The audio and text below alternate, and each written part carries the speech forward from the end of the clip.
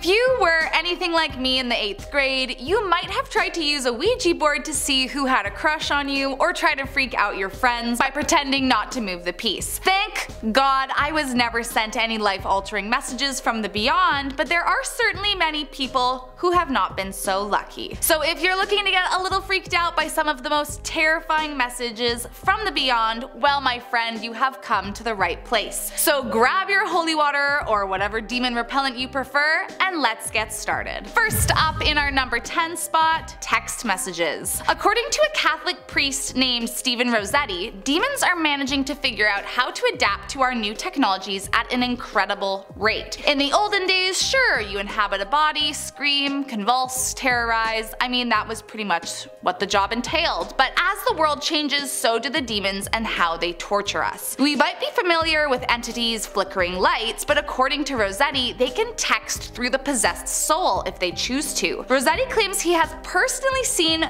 3 cases in which a demon has texted the family or friends of the possessed person, the worst of which read, "Her torments start now. Priest, all night. We will make her bleed." Ooh. I couldn't find what happened to this poor possessed girl after, but considering Rossetti claims to perform 20 exorcisms a week, I'm hoping he was able to save her from the terrifying threats. Next up at number 9, Patrick Antle.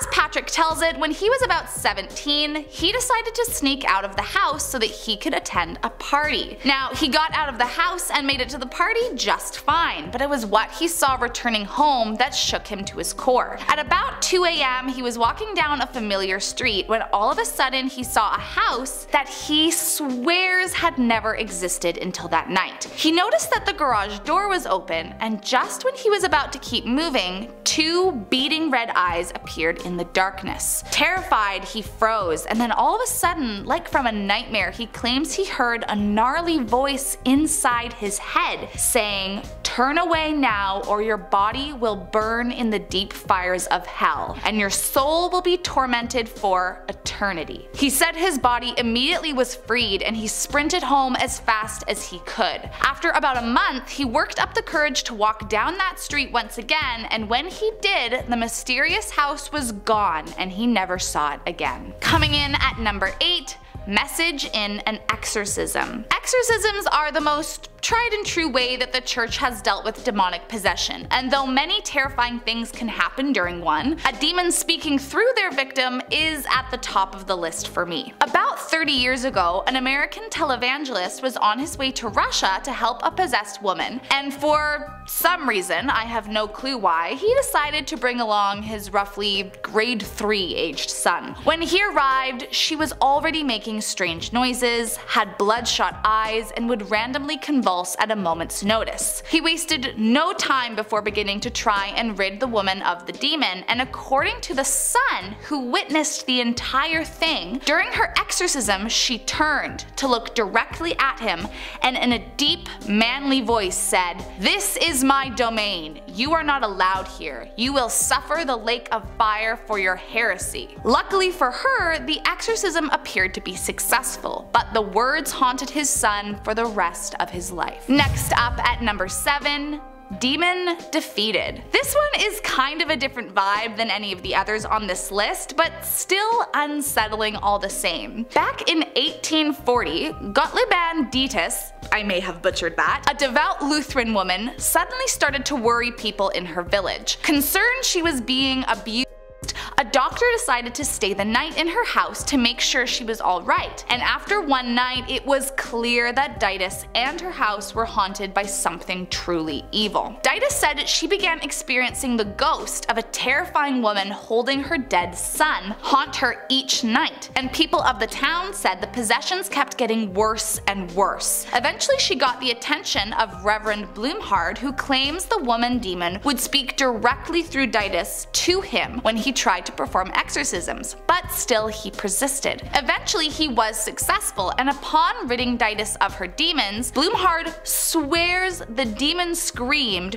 "Jesus is victor!" right before exiting her body for good. Coming in at number 6, a death sentence. More and more it seems demons are deciding to contact people through our devices. Now, they're known to reach us through texts or emails, but in 1980, this demon managed to hack into a Commodore CBM 8032. Manfred Bowden, the owner, was working on a biorhythm program when all of a sudden he noticed numbers and figures appearing that he was not inputting. Lines of text he had already programmed were changing, and then, like from a horror movie, a sentence started to form. It read, "I am here. You will die, Manfred. 1982. Accident. August 16th, 1982.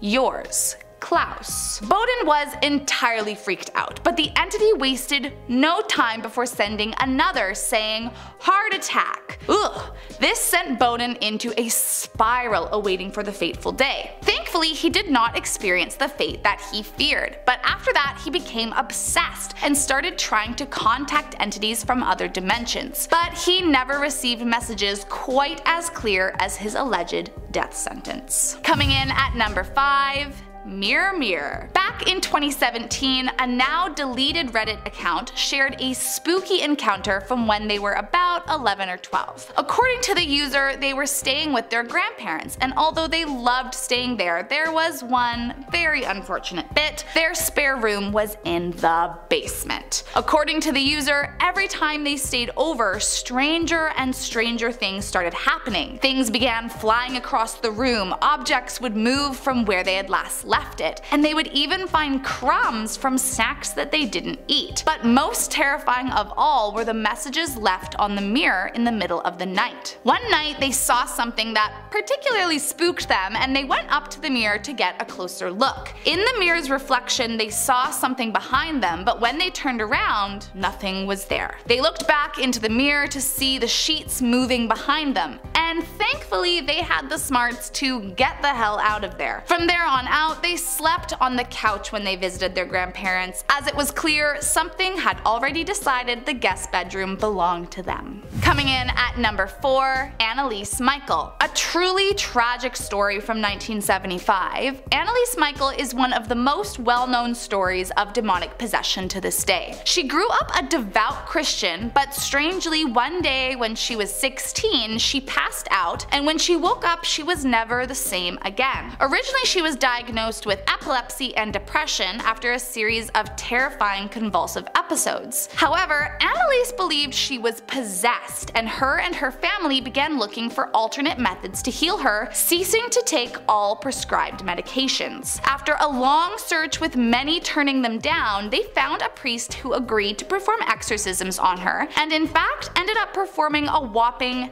67 sessions over 10 months. During one of the exorcisms, a demon spoke through Annelise saying, "People are stupid as pigs. They think it's all over after death. It goes on." As the months went by, she stopped eating as the demons instructed her and eventually died of malnutrition. The priests involved were ultimately convicted with manslaughter and condemned for encouraging the young woman to stop her medication in the first place. Next up at number 3, a Ouija board. While on an overnight school trip to a haunted house, one girl says she received a bone-chilling message from a spirit. Now, I'm not sure exactly whose idea it was to take a group of young girls to a haunted house as a school trip, but alas, here we are. According to the girl, somewhere around 4 p.m. they decided to try out a Ouija board, and I mean, what could go wrong there? She claims they spoke to a girl who died in the 1800s, and when they asked the spirit to show herself, it simply replied saying 11:35. Jump ahead a few hours, and at exactly 11:35, the teacher saw a girl standing in the window staring right at her. The lights flickered and a constant loud knocking was heard all over the house. They asked the board if it was her, to which it replied yes. The next morning, they were all really freaked out about what had happened, but thought it was all behind them. That was until they found the house scattered with notes all torn from the teacher's notebook that read, come back soon. The girls booked it out of there and never returned. Coming in at number 2, a visit from the grave. In 1977, the Chicago Fire Department was called to put out a fire at an apartment. Once they were able to put out the flames, they were horrified to find the body of Teresita Bassa, a 47-year-old woman, under her mattress with a knife through her chest. There were no signs of forced entry, and so eventually the case just went cold. That was until one night when Remy Chua, a co-worker of Bassa at the hospital, was visited by her ghost in a dream. Chua said Bassa revealed the face of her killer and that it was another hospital employee named Alan Showery. From there, Chua says she began to be possessed by Bassa, and using Chua as a vessel, the entity said, "Tell them Al came to fix my television and then he killed me." Eventually they were able to convince authorities to take another look at the case, and Alan was indeed eventually charged with 22 years in prison for killing Teresita. So maybe not a demon leaving a message, but certainly a message from the beyond, no less. And last up in our number 1 spot, haunted toys. One couple named Mark and Marianne say that they experienced one of the most terrifying moments in their lives when one night, for whatever reason, a demon attached itself to some of the toys belonging to their son. The toys began moving around the room almost as if they were dancing with each other, when suddenly they would start hurling towards the couple out of nowhere. Soon the entity took over a magnetic doodle board and began leaving threatening messages saying, "Die, die, you're dead," and RIP. As the demon continued, it began taking over their computer, sending vulgar and untraceable emails to the couple promising Marianne that "I'll come for you when you're asleep" and that she was going to die today. Maybe most terrifying of all was when they would be out of the house. Marianne would get phone calls that when she answered were completely silent, but the source of the call was their landline inside their locked and empty house. The nightmare continued for nearly a year until one day, out of nowhere, it stopped completely and never returned again. Thank God. Well, I hope you guys enjoyed this video. I'm Kennedy. If you liked it, make sure to hit subscribe, and I'll see you next time.